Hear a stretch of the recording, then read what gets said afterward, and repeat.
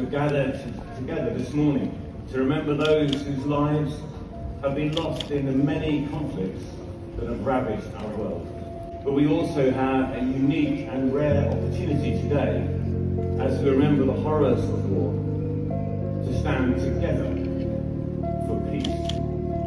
God of compassion, shelter them forevermore under the cover of your wings. Lead me from the untruth to the truth. Lead me from darkness to light. Lead me from death to immortality. Oh, peace, peace, peace. O God, we seek your help. We request for your forgiveness. We believe in you and we hold trust in you. God, you are full of blessing, O possessor of greatness and honor. Forgive those of us who are still alive and those who have passed away.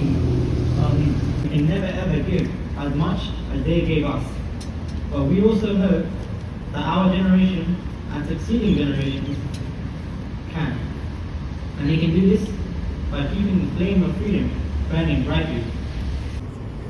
We commit ourselves as people of many beliefs to work together for the common good, uniting to build a better society, grounded in values and ideals that we share,